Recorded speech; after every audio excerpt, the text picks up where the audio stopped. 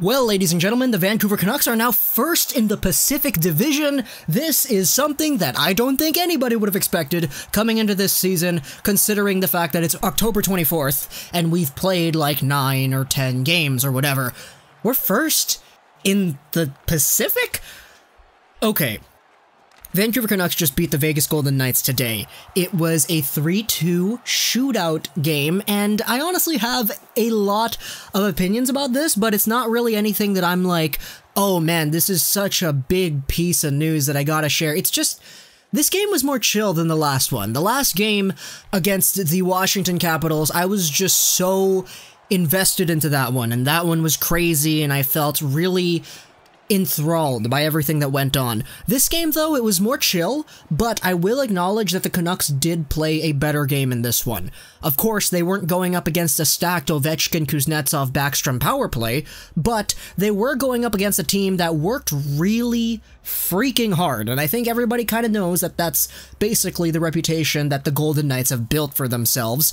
But in this game, though, things mostly picked up in the second period and the end of the third, as well as, you know, the overtime. That's kind of inevitable, but this one ended as a 3-2 shootout win.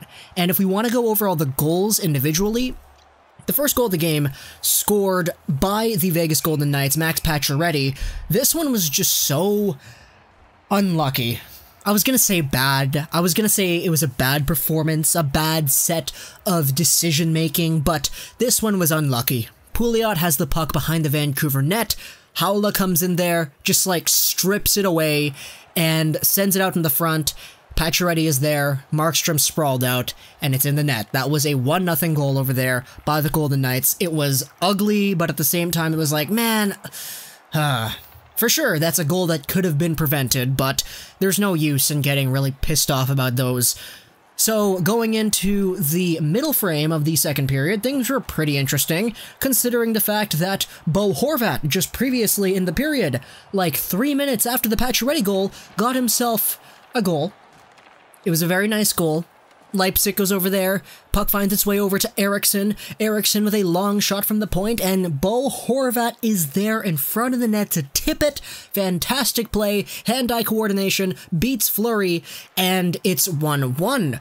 But hold your horses, ladies and gentlemen, because just like a minute later, Bo Horvat comes streaking through the zone from Stetcher and Schaller, walks right in, and he just absolutely rips it.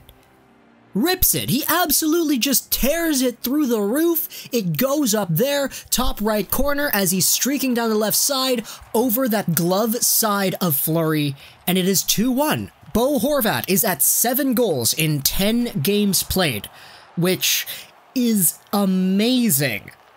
Oh my goodness, he is on pace for 56 goals. Of course, that's not going to happen, but Bo has been a beast for us, and in this game, it really showed off to the truest extent. Of course, though, it was a 2-2 game at the end of the second because Ryan Reeves, he gets himself a really nice snipe of a goal. This one was a drop pass from Carrier, and the play was kind of weird because Brendan Leipzig had a really good opportunity at the Vegas end just right before it happened, but the end of the game comes. I'm skipping over to third period. There's a few other things I wanted to talk about. Overtime comes, and this was very, very engaging. Back and forth action. We've seen it before. We know that this is what overtime is like. It was great. And overall, the Vancouver Canucks were in a position where I was like just chanting at the TV, okay, yes, good play, retreat behind the net, yes, allow the guys to change. There are a few moments where I was like looking and I was like, oh no, he's been out there for 3 minutes. Get off! And then, you know, things eventually did end up in a tie, so we had to go to a shootout. The shootout was great, though. Bo Horvat and Brendan Leipzig, Nikolai Goldobin, these three were the 3 main shooters for the Canucks, and each of them had really good moves that they were trying to pull on Fleury, but Fleury stuck with it through every step of the way, and he saved all of them. But on the other hand, Jacob Markstrom saved all 3 of the initial Vegas shooters as well. But then Marcus Granlund comes in. He's the guy. He walks in, he's on the left hash marks, rips it through. Fleury is stacking the pads. He's flying poke checking the puck a little bit. he's kind of down on his side, and I was like, what? And that's when I was like, oh, it's a goal. Marcus Granlund just scored, nice! All we have to do is get one more save out of Markstrom, and things are good, which is what we got when William Karlsson came in and tried to score. Markstrom got him with the pad, Karlsson tried to shoot that in on the rebound again, but, you know, that's against the rules, it wouldn't have counted anyways, but Markstrom saved that one too. Pacioretty also had a really good opportunity that I was like, oh my gosh, he can actually really score, but then he ripped it off the blocker, and then Markstrom with a few good glove saves towards the end of the game in the shootout and overtime as well. Honestly, just a really good showcase of talent from Jacob Markstrom. He's building off of his hot streak, because he was hot in the last game that he played as well.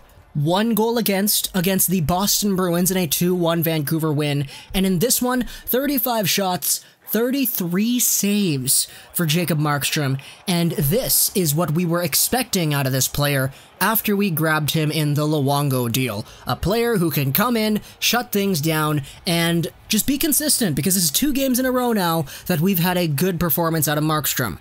I know we kind of harp on him once in a while for having these really bad stretches, but when Markstrom is on those good stretches, he's on those good stretches, and he actually has really good performances, and this was one of them.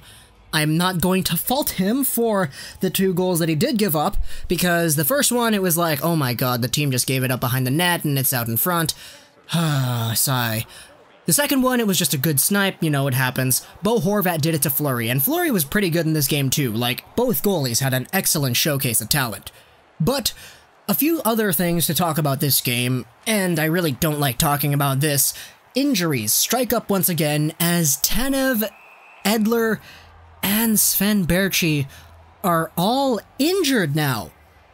Really, the Canucks finished the game with 4 defensemen and 11 forwards. Edler had a weird run-in with Max Pacioretty. He kind of like fell on him, and it didn't really look all too bad, but then Edler left, and he's like confirmed on Twitter by the Canucks, oh, he's out with an injury, lower body. And then Sven Baertschi gets hit in the head on a play, and he's like, oh man, like, come on, ref, that was a hit to the head, and then he was out too, he was injured. And then Chris Tanev like blocks a shot down low, he's limping, he's making his way to the bench really slowly, and then it was like, oh, he's out too. What's happening here? At least we have, like, Archibald and all that, right? At least Pettersson and Besser are most likely going to come back within the next few days, right? If not tomorrow. We kind of have to play somebody, right? Because our farm team is in Utica. We can't call up guys that quickly. That sucks. That really does suck. But it's the way it is, ladies and gentlemen. Feels really bad, you know? Where's Alex Biega when you need him? But overall, though, the Vancouver Canucks now 5-4-0 in this season of NHL hockey. They are first in the Pacific Division, which is crazy, mind you. They beat Vegas for the first time ever, I believe, because I'm pretty sure in the first season of Vegas, they swept the season series, so now the Vancouver Canucks finally have a win over Vegas.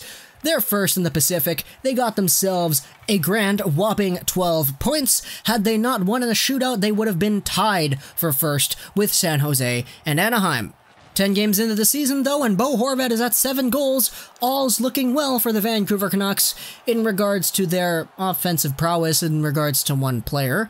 I mean, the rest of the guys had some pretty good opportunities too. I thought Goodbranson was honestly pretty solid in this game. Like, I know I was ripping on him last game, but a few games ago I was talking about how he was solid, and he was solid in this one too. I thought Goodbranson was pretty fair, and the breakouts and everything, I thought they were alright.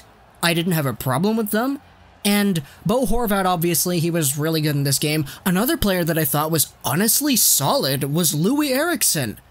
All the little things that he was doing, little chip-ins to get the puck in, sending the puck over to teammates, wide clears and everything. There were a lot of moments in this game where I was like, damn, that was a solid play.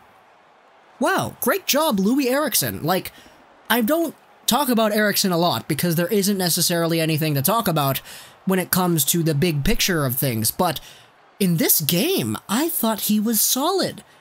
For sure, I would rather want to see like a Besser or a Pettersson or even a Leipzig or a Mott on that first line, but things were kind of shuffled around, players were injured, Eriksson was on that top spot because, you know, Travis Green's gonna put him in that top spot. But playing for a top spot guy, I think he was alright. I'm not saying he's $6 million worth of money, but I'm just saying that for the player he is and the player that we've seen in the past, this was one of his better performances by far. But overall, they won. They beat Vegas. Sorry, Louis.